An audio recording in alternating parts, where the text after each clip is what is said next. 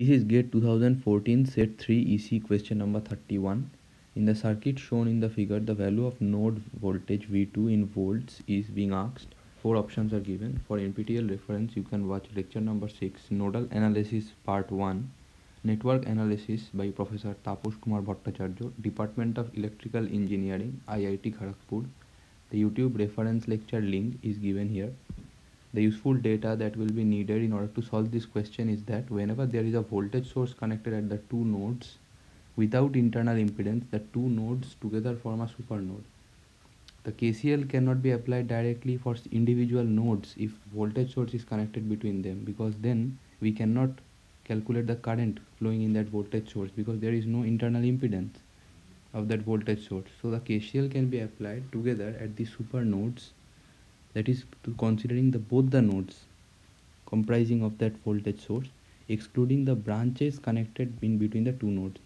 What I meant to say is that for coming to the solution and explaining the concept of supernode, that if V1 and V2 are two nodes and a voltage source is connected between them, directly applying KCL at this node, let us name it A and B, is not individually possible because the current flowing through this cannot be calculated as this has no internal impedance.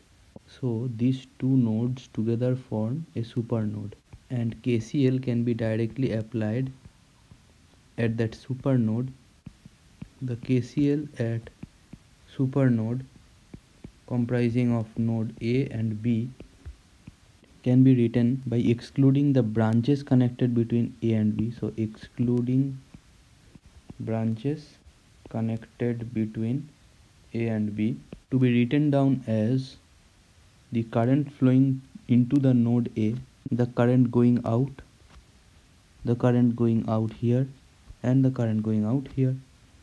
So now the current going in to node AB, that is the supernode. The supernode, some current is going in, which is 4, which equals the current going out. Now this branch is excluded, and this branch is excluded because it is part of the supernode. It is connected between the supernodes. This branch, this branch, this branch, and this branch are considered. So the current flowing in is 4, current going out is V1 divided by minus J3 plus V2 divided by 6 plus V2 divided by J6 minus V2 equal to 10. So V1 can be written down as, from this equation and putting the value of this equation in this equation, V1 can be written as 10 plus V2 divided by minus J3 plus V2 by 6 plus V2 by J6. It's J24 equal to, this is minus 2, so minus 20 minus 2 V2 plus V2, which implies that 20 plus J24 minus V2 plus JV2.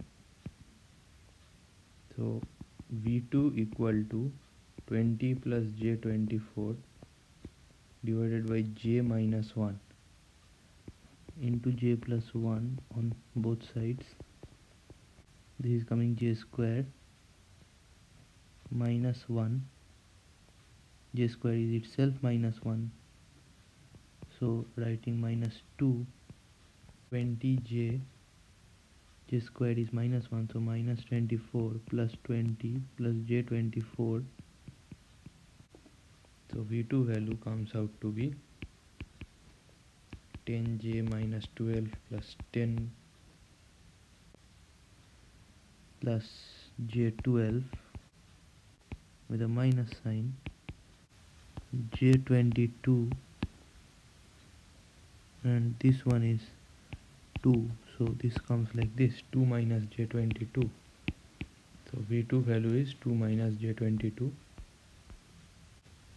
So option D is the correct option. Thank you.